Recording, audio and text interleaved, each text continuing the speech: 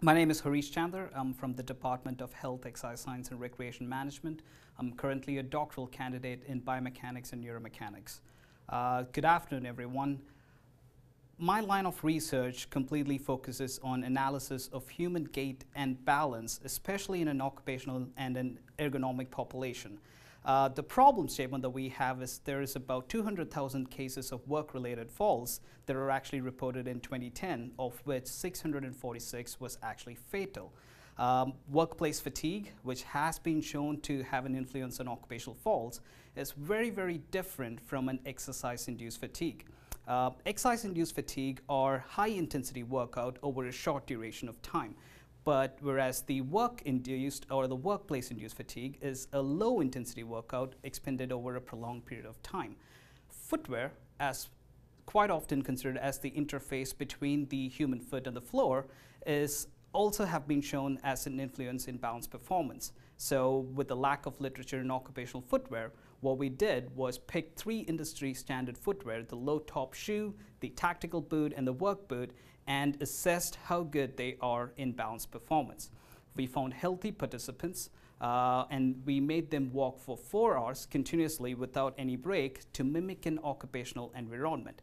The low top shoe and the tactical boot have a little bit of similarity in their design characteristics, meaning they had a similar mass. The tactical boot and the work boot had a similar design characteristic, meaning they had a high top elevated boot shaft. We made the participants walk for 4 hours continuously without taking any breaks at all, with balance being measured every 30 minutes with the help of a Neurocom balance machine.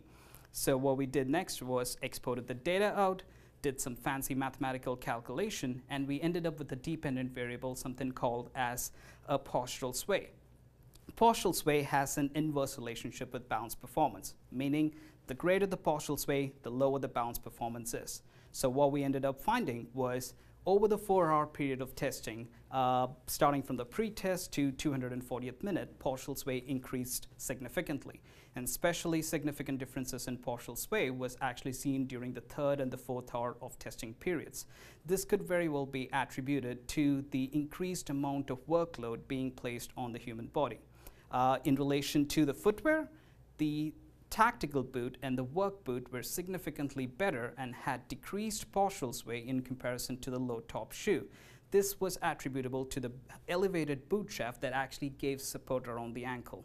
The findings from this particular research can be very well used to schedule work and rest intervals in an occupational environment, and the findings for the footwear design characteristics helping them more useful way to design footwear characteristics so that to prevent fall and fall related injuries, especially in an occupational environment. Thank you.